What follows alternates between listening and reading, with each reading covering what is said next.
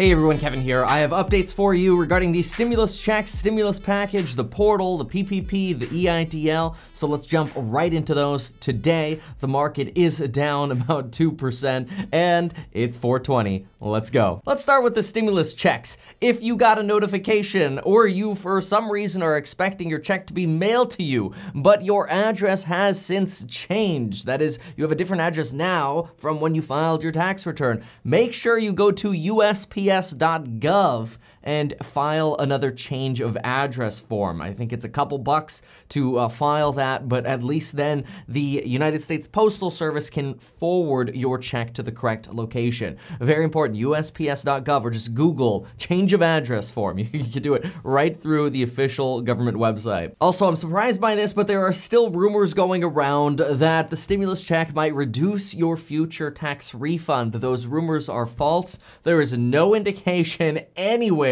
that the stimulus check is owed back, that it's taxable. I haven't seen it at the Tax Foundation, any publication, the IRS. Nobody says it's taxable. And there's also no indication that your future refunds would be reduced if you got your stimulus check. Which in my last video, I mentioned that if you were overpaid, that is, you got more of a stimulus check or you got a stimulus check and you shouldn't have gotten one, I had probably 7 dozen comments of folks going, does that mean the person with the $8 million stimulus check is going to get it too? That was a banking error at an ATM. They didn't actually get an $8 million stimulus check. But yeah, I mean, if you got a check for Walter Smith and your name is Kevin David, that check isn't meant for you. You're not supposed to deposit that money, so that's not your money. But let's say I don't qualify for a stimulus check because maybe somebody claimed me as a dependent, but I got a stimulus check. From what research we have, you can keep that money. Now, for those of you receiving Social Security benefits, Supplemental Security Income, SSI, disability income, VA benefits, technically you do not have to input your information on the non-filers portal. However, if you have a child that qualifies for the $500 tax credit that's under 17 years old, it's highly recommended that you do use the non-filers portal at IRS.gov/EIP. Put your information in under the non-filers portal with your children's information and your direct deposit information, and that way you could secure that $500 credit. By the way, for everybody, it's important if you have not used the portals yet at IRS.gov/EIP, you do so before Thursday, April 24th. So ideally do it on the 23rd or before if you can get the system to work. We'll talk about error messages in just a moment. But if you do go through the portal before Thursday, you will be included in the next wave. Now, if you do not have children, for example, you're a veteran, you're receiving veterans benefits automatically deposited, and you don't have children and you don't file a tax return, no, you don't have to do anything. You should receive your stimulus check if you're eligible where you receive your veteran benefits. However, the IRS has said if you are a veteran automatically receiving deposits, you're still encouraged to use the non-filers portal to update your information. And if you're on SSI or SSDI or you're receiving retirement benefits, you can use the non-filers portal to update your information, like your direct deposit information or your address. So if you have not used that portal, you are welcome to use that portal. It's not going to delay you receiving your stimulus check. If anything, it will clarify where you should receive your stimulus check. But again, if you don't have children and you're already receiving direct deposits, you probably don't have to do anything. In terms of timing, those of you receiving SSI, Supplemental Security Income, you should expect to receive your deposit within the first 2 weeks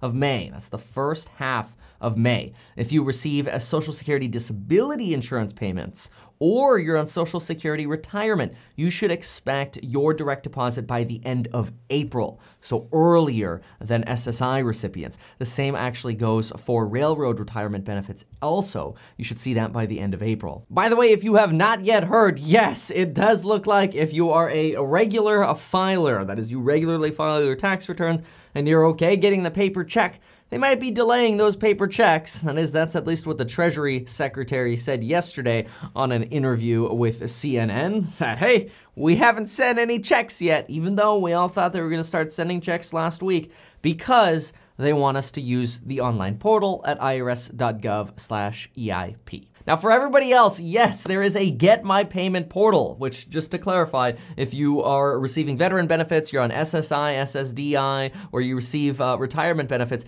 the Get My Payment portal might not work for you. That's normal, that's expected, and that's known right now because you're receiving payments through these other agencies. So you could use the non-filers portal, that works, but otherwise you're not gonna be using the Get My Payment portal. The Get My Payment portal is for everyone else.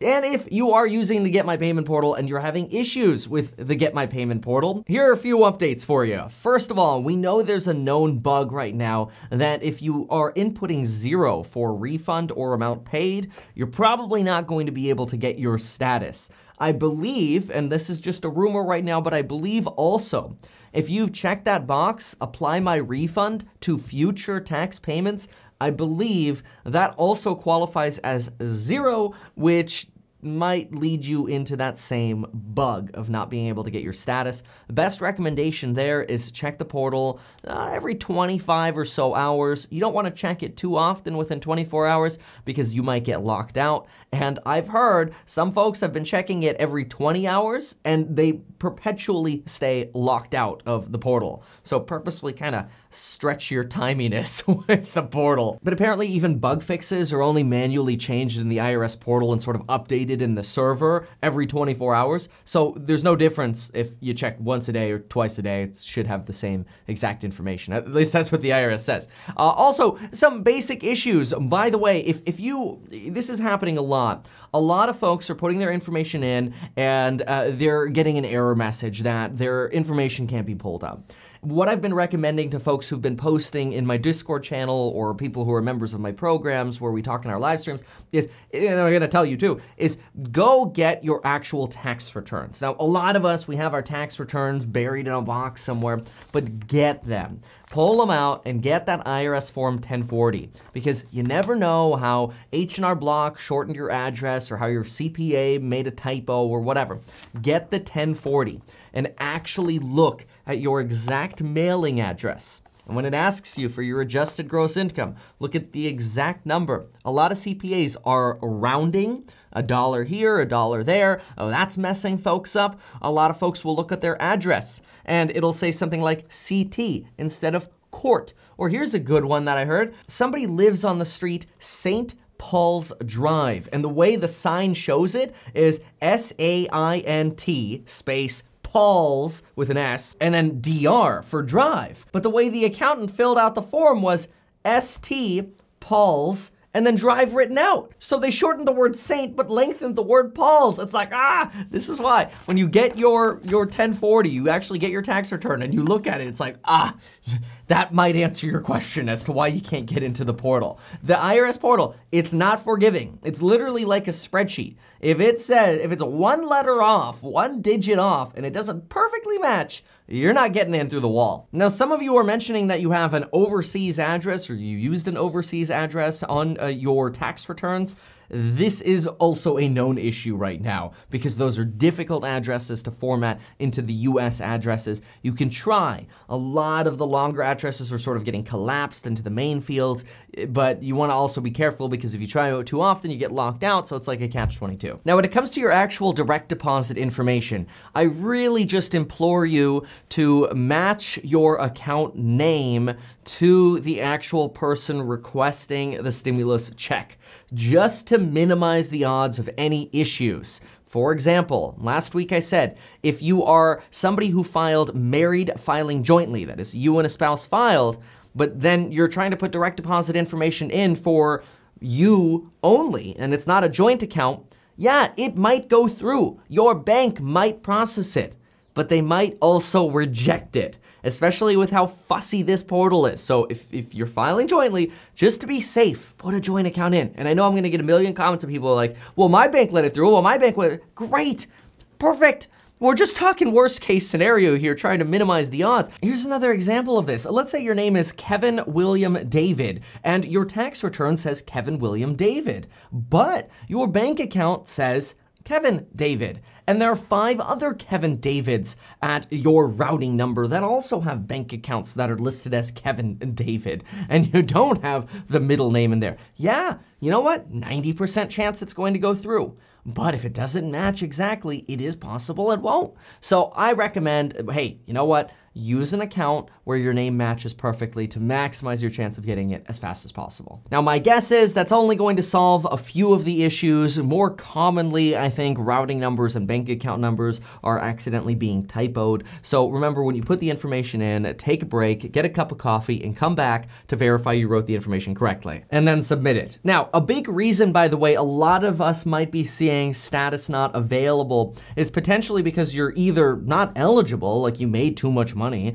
or you potentially just filed your 2018 or 19 tax return, or maybe you didn't file your 2018 or 19 tax return, and it just hasn't been processed yet. A lot of folks are e-filing right now, and you can actually use an IRS tool called IRS.gov. It's an app where you can download it on your phone, I think Android, Apple, and so on. And on this app, you can actually track the status of your tax refund and the processing of your tax return. If you've just filed your 2019 tax return within like the last week or two, well, don't be surprised that you can't use the Get My Payment portal yet because your tax return probably has not been processed yet. So in an interesting way, when we started this process, a month ago, back then the answer to how do I get my deposit in the fastest way possible was file your 2019 tax return. Well, now that's sort of shifted to if you filed your 2018 tax return, great, use that information. If you just filed your 2019 tax return, yeah, that's gonna be faster than getting a paper check. That is, you file your 2019 tax return with your direct deposit information and accurate name and address and everything's been, triple checked. But now you have to wait 3 weeks for that 2019 tax return to process, and that's with e-filing. If you're paper filing, good luck. Now look, I just want to be super clear. The portal sucks. Don't get me wrong. I'm just hoping you can get a little bit of information from this video that's gonna potentially help you solve the problem and trick that portal into making it work for you. But again, check out that app they have, IRS.gov. And yeah, I realize they have like a 3-star review on the App Store, but you know what? It is the IRS after all. So, 3 is like a 5, okay? Now, some folks have asked, what if you were claimed as a dependent in 2018 and then you filed your 2019 tax return and you were not claimed as a dependent?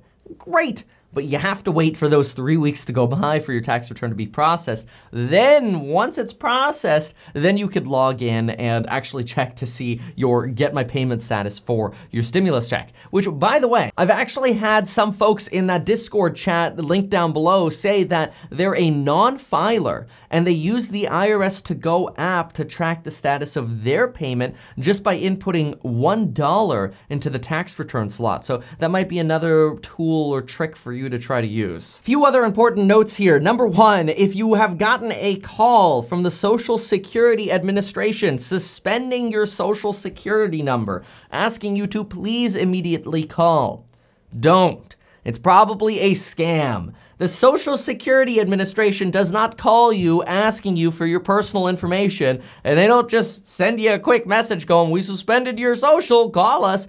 I've even had that call come through. And initially, I get the feeling, you see this, it's like, what? My Social Security number's been locked? What? My PayPal's been frozen? What? My bank account's been locked? And we get so instantly panicked that it's like, oh my gosh, I need to call and fix this right away. But really just take a moment, take a step back and go, wait a minute, is this a scam? And the answer is it probably is. There are also now scam text messages coming out saying you could get stimulus check bonuses and you could go shopping and get free stuff at Costco or other retailers like Target if you just click this link. Don't click the link. Do not click funky looking links that you get from random numbers in your text messages. Really bad. Simply clicking the link is enough for people to get a gateway into a lot of our devices. All right, now we're gonna get to EIDL PPP, but I do have a note here on unemployment. Somebody wrote that they work part-time at an essential facility. They were sent home by management because they were sick with symptoms. It's been 2 weeks and they're still waiting for test results. Would I qualify for hours lost? I would say, A, you sound like a perfect candidate to be claiming paid leave here because one of the first stimulus packages that passed covers that. But yeah, folks, when in doubt, apply. If you're in doubt and your income has gone down and you're affected or you're not working or you're partially unemployed or you're a 1099 contractor and your income's gone down, you're self-employed, your income's gone down, apply for unemployment with your state. You always apply through your state. There is no federal portal for applying for unemployment. So go to your state's unemployment website. Realize that long lines, they are inundated. All right, now EIDL PPP. Just sort of a quick update here on the new interim bill that has verbally been approved. Today's the day that we're expecting to actually see the paper in the Senate get voted on. Now, I believe they're doing a telephone vote, so we'll see. I'll report updates as soon as I have them. But this is something to stay tuned to, because as soon as that passes, the EIDL might start accepting more disaster relief applications for grants. That's that free $1,000 per employee if you have like a small business or side hustle. So stay tuned for that. Also, a lot of banks are now accepting applications subject to additional funding, which means don't wait if you're a small business to apply for the PPP. Instead, apply for the PPP now, so that way you get your place in line. Don't wait for that bill to pass and everybody else to rush in. And last but not least, if you have not yet signed up for life insurance during this crazy time, what are you doing? It doesn't matter how old you are or how young you are, go to the link down below. It takes you 5 minutes to do from your phone. You get an instant quote. You could instantly sign up for life insurance. Keep in mind, if you're like 20 years old, it's dirt cheap to get life insurance. It does scale by age, obviously, but do consider getting that. Protect yourself and your family. Also, get your 2 free stocks with Webull. When you deposit just $100, you'll get up to $1,400 in free stocks. It is a little bit of a lottery though, so you might get less, but at least you're left with a really good stock trading platform. And of course, join me in my amazing real estate programs linked down below and my programs on money. Thank you so much for watching, and until next time.